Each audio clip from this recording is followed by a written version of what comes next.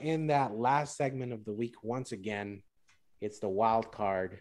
It was wild last week. I bet y'all weren't expecting that conversation with the dogs.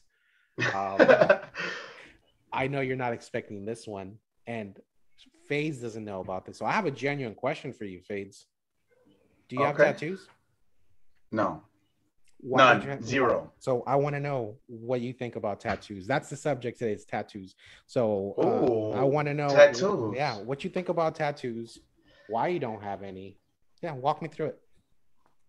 Okay, so growing up, they were always available. Always available. We had some OG vato named Spider who would always tat up my, not Spider G, but another vato named Spider. He used to always tat up my carnal, my actual brother.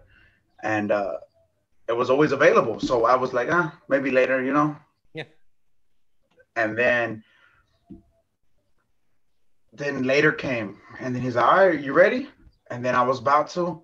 Then I was like, hold on. Let me give me more time to think about this. You know what I'm saying? Because to me, it's not something I want to put just some random thing on me. You know what I'm saying? Yeah. And so I was like, let me put some thought into this to see what I really would like to have on me, with me for the rest of my life. Yes. And I didn't have kids in or anything. So there was nothing. Yeah. So then that just led to the next thing.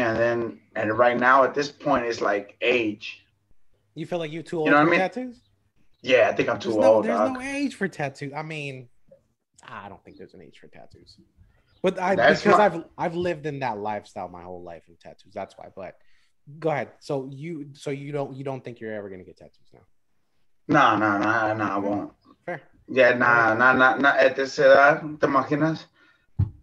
See, and todo pinche viejito con un pinche. So I think we're roughly the same age. I'm gonna go ahead and put it out to the interweb. I am 32 years old. I'm older than you. Yeah, so I think we're roughly the same age, right? We're in our 30s.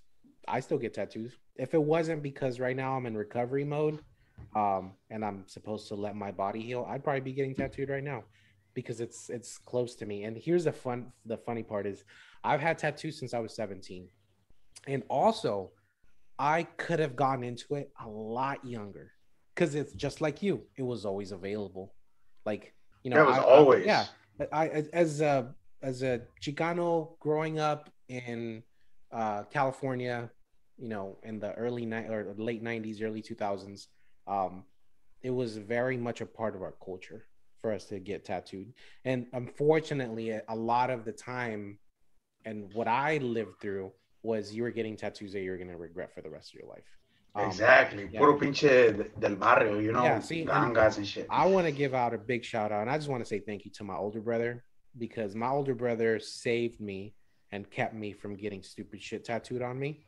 And he was blasted. Like, and when I say blasted, that's what we used to use. I've always said blasted tattoos. Some people think it's something else. When I say blasted, it's tattooed, right? So I was gonna say, damn, blasted. Yeah, you know, people think it's drunk, right? But he was hella blasted since he was younger. He got tattoos since he was younger, and it was good tattoos as well. My brother has a lot of work done till today, and he tattooed himself, right? So he was tattooing. He had friends who tattooed at a shop, everything, like legitimately. And I had the ability to get tattooed at any moment I wanted to. And I was living at one point in my life under a very dark mindset where I was like, oh, just, you know, get this and that, my face and blah, blah. I can't imagine what would have happened if I would have gotten it, how much it would have impacted my life negatively. You should have put 6'9" right here, cabrón.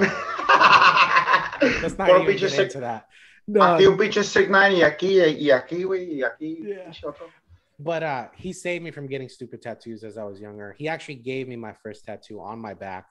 And it's not my last name. Nothing against that. He has our last name on his back, but it was so stereotypical of you back in, well, today it now seems stereotypical for every Mexican out there to have their last name tattooed on their back. Funny story. In old English. Fun fact, I still don't have my last name tattooed on me, and I have like 50 hours worth of work on my body. So you do? And you don't have your last name? and I don't have my I'm last gonna name. need It's your I'm gonna coming need soon. your I'm gonna need your card back. I know, right? Nah, you lost it, fool. How I'm do I know sorry. you're gonna say that? Hey, Okay, says all the right. man who doesn't Hold have on. any tattoos. No, I don't have any tattoos. Yeah, But if I did have a facts. tattoo, Would it be my your first last tattoo name? is gonna be my last. No. So It here's the would be deal: my is last name. you have a very interesting point, though. Is I also don't have a single tattoo that doesn't mean a lot to me. Like that doesn't have a story, that has some history behind it, that has a genuine appeal of why I got it. I have a lot of words on me, like I don't have a lot of like, I do have some artwork like on my arm. So just so y'all know, I have a half sleeve on my left arm. I have the top of my back done. I have a half sleeve on my right leg. So that's where the majority of my work is at, right? But everything that I have for the most part is, aside from like some artwork, the artwork that I got, which is I have a charra on my right hand side, on my right leg, right? Which is all traditional Mexican Aztec type of stuff, Chicano stuff on my right leg, and then on my left arm, yeah, on my left arm, I have the. Did you grow up with that? The guardian angel, el cuadro del guardian angel with the two kids crossing the bridge. Yeah. Did you grow up with that in your household? Simon. Okay, so as Mexican kids or Chicano kids or people living in Mexico, because this is where I live in Mexico, that painting is always up in your house, right? Like for some reason, it lives in our households. And when I was a kid, fun fact is I had one of those in my room. And whenever like I was scared at night, I was a little kid. Like I was scared at night, whatever, right? My mom would always tell me, it's like, hey, mijo, ahí está el ángel de la guardia. It's going to protect you. Don't worry about it. It wasn't that I was that religious, but to me, there was like a meaning behind it. Like that will protect me. I'm fine, this and that. I was going to get a portrait of my kids on my left arm because my left arm is all family related stuff. But I didn't want to do it. I was like, I feel like that's also pretty stereotypical. Nothing wrong with people who have portraits of their kids, but like everybody gets that. And it's really hard to get like a properly done portrait without paying like 30 G's. So I wanted to get something that represented like that peace of mind with my kids. So I actually got the Ángel de la Guardia tatted on my left arm, and it has the little girl taking care of her little brother, which I have a little boy and an older and a daughter who's older than him. So it represents my kids to me. You know what I mean? So I'm digressing, not off the tattoo subject, but in general, all my tattoos have a big meaning behind them. I met so many people like you that like tattoos, but it's not that they can't make their mind up, but it's so hard for them to like say, I want to have this for the rest of my life on my body. And that was my mindset then. Now, no me importa, you know, like no me llama la atención. Yeah. For me, it does still till today. I tell my wife I'm doing it so that when my daughter is old enough to date the little boys that come to the house, I'm gonna just be in a tank top fully blasted and just be like, oh, so you're taking my daughter out, eh? You know what I mean? My wife's like, you're stupid. I'm like, I'm gonna have a shotgun next to me, and it's gonna, I'm gonna make it a point, now. But see there is an implication which you just did, right? I know, an assumption. 100%. So the vato has tattoos. What? He's hard? Yeah, no, I don't mean he's hard. Bro. And here's the funny part about that is, till today, I still think people say, oh, tattoos are like, nobody judges people because they have tattoos anymore. They don't judge certain people, but when you look like I do and you live, so I'll share with you where I live at, the city I live at, not a ton of Hispanic or Latino people live here. You know what I mean? I take my daughter to school since she was little, sorry. And I was probably one of the only Mexican parents there. And one thing you'll know about me is when I'm at home chilling, right now I have a jacket on because I'm trying to look presentable to y'all. But when I'm at home chilling, I'm wearing a tank top and shorts. And when I'm wearing a tank top and shorts, he looked like Arnold Schwarzenegger. Dile. Yeah, the muscles come out. No, but I look like I have a lot of tattoos. And my favorite style of tattoo is Chicano style, like prison style Chicano traditional. You know what I mean? So my tattoos look a little different than a koi fish with some waves coming out of them. You know what I mean? So I would take my daughter to school, and the first thing is everyone just staring me down.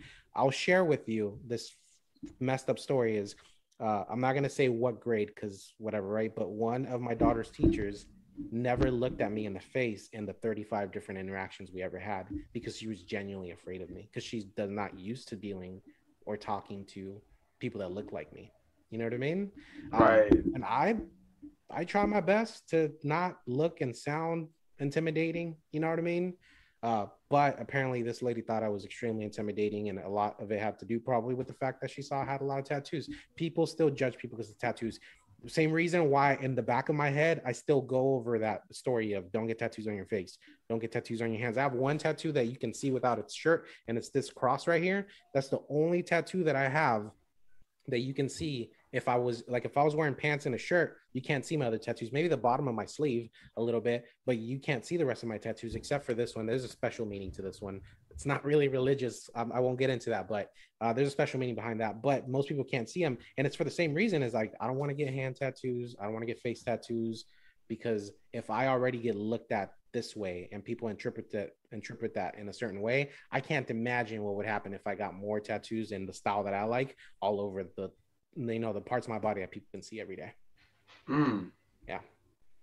I always wondered why, if you had tattoos, because I can't tell that you do, but I had a feeling you didn't. Is that weird to judge that I thought you didn't have any tattoos? No. Fair. No, it's not weird. Yeah. I mean, probably because I'm Chicano. And I did grow up like that. Yeah. Like it was all around me. Yeah. But nah. Plus, honestly, I didn't think anybody was that good. Like that fool Spider, he was okay, but he wasn't that good, dog. And all the homies would walk around with pinche, like little, when they used to tattoo the actual homies on them, the homies. The homies, the little block figurine thingies. And then each line of that thing was like this thick, you know what I'm saying? There was no clean, sharp lines, full, and they were all green, they weren't black or they were like. This message goes out to everyone as a ex-tattoo artist. If you're gonna get ex-tattoo wannabe artist, rookie learning. If you ever get tattoos, do your homework. Make sure the person who's tattooing you is using the right products, the right ink. Those green tattoos are green for a reason. They're green for a reason. And that you do enough homework to know that the person who's going to tattoo you is going to do something on you that you're going to enjoy for the rest of your life. I've gotten tattooed by 3 people. One, my older brother, who did a good job on my back. One by a dude down in San Jose who is a beast of a tattoo artist. And most of my other tattoos were done by my brother-in-law. And my brother-in-law's work now speaks on its own. When he first started, like every other tattoo artist, he wasn't that great. But now, and I'm putting this out because he knows that his work has gotten a lot better throughout time, and it's great now. So now I let him tattoo whatever he wants on me. Not whatever he wants, but whenever he wants on me. If I were to get a tattoo, fool, I would get it from my homie Spooky. I have a homie named Spooky, but he moved to Florida, and now he don't even live in Kansas City no more. But Spooky gets down, fool. Yeah. So, but other than him, no. Okay. No me llama la atención. Yeah. Well, we'll leave it at that. But my question is, do you think that there's an age limit, since Morales brought that up? Do you think that there's an age limit for you to get tattoos? Do you have tattoos? I know a lot of people who watch our podcast, like through IG or YouTube or whatever, and I know that some of them have tattoos. What made you want to start getting tattoos as well? You know what I mean? I want to know that. And yeah, we'll leave it down in the comments below. Leave it down in the comments below. This is the last segment too for this week, right? Oh yeah. Yeah. So I mean, another week, another dollar. No, there's no dollars being made here. But another week, another desperdicio de tiempo a la chingada. No, none of that. We have fun. I hope y'all are having fun with us. A lot more to come in the future. We're gonna try to keep it consistent, but we're gonna try to make it different every week as well. Right. Stay active in the comment section.